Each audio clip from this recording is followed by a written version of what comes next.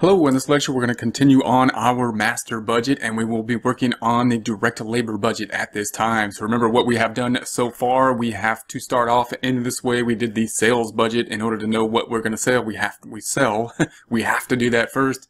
And then we did the production budget in terms of how much units we're going to need to produce based on the sales budget. Then we did the raw materials budget. We need to do these two budgets, the production budget, before we do the raw materials budget. And now we're going to work on the direct labor budget. Notice, of course, we don't really need to do the raw materials before the labor budget, but we do, however, need to do the sales budget and the production budget in order to determine how much labor it's going to, we will need in order to fulfill our obligations in the budgeting process. The direct labor is a little bit easier, a little bit more straightforward to my mind. So this is how we're going to take a look at that. We're going to start off with a similar area that we started off the materials budget, which would be that we need to know how many units we're going to produce. Then we can see how many hours it's going to take to produce them. And then we can estimate how much it's going to cost per hour in order to produce these. So where are we going to get the production in units? Well, that's going to equal in July the number that we determined in the production budget. So remember, the production budget tells us how many units we actually need to produce, and it's not equivalent to the units that we think that we're going to sell, because we had to go through this process to determine how many units we need to produce, and we came up with this 19,586 for July, and that's where we're going to start for the direct labor budget for July, and we're going to do that same process. I could copy it across, but I'm going to just point to it for August so that we could see exactly where it's coming from a few different times. So it's going to be coming from the production budget for August in this case. I'm going to hit tab. So there's that number, the 20,000, and then in September, the production, the direct labor budget, we're taking this number from the production budget being the 20,500 units that we will be producing. Then, of course, what are we going to need to know in order to determine our budget for labor?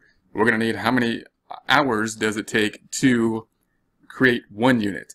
And note that there are some conversion problems. Sometimes we pay people generally hourly. If a problem gives you minutes, then you're going to have to convert to hours most likely. And note that conversions can be a little bit trickier than you would think, because there's 60 minutes in an hour and whatnot. So just if your problem happens to have minutes in it and doesn't give you hours but gives you an hourly rate, just make sure that you're going to have to perform that conversion. Here we're saying that the labor hours required to finish a unit are 0.5 or half an hour. So it's going to take 0.5 hours to make a unit, and therefore we're just going to say 0.5 here and 0.5 and 0.5. That's how much time it's going to take in order to make the units. Therefore, we're going to take the 19,586 times the 0.5 and enter. So that means that it's going to take 9,793. Now, again, you might want to ask, well, where are they going to come up with the 0.5? Obviously, a problem like this would have to give you the 0.5. In real life, we would come up with some type of estimates on how long it would take to create one individual unit. And there's going to be different theories on terms of how we'll come up with that number at a later time. But a problem like this will generally give you that number. So we'll multiply that out for August. This is how many units we need to produce times. It's going to take 0.5 hours per unit and tab.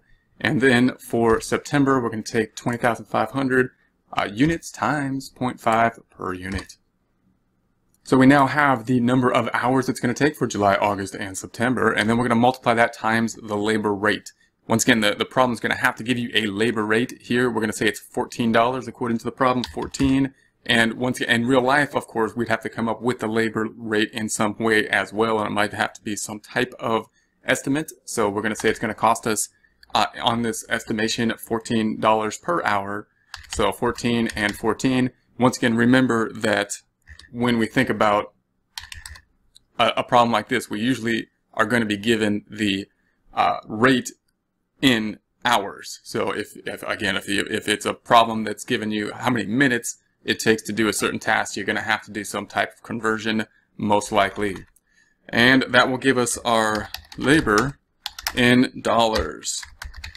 So that means that if it's going to take 9,793 hours, then we're going to multiply that times $14 per hour to give us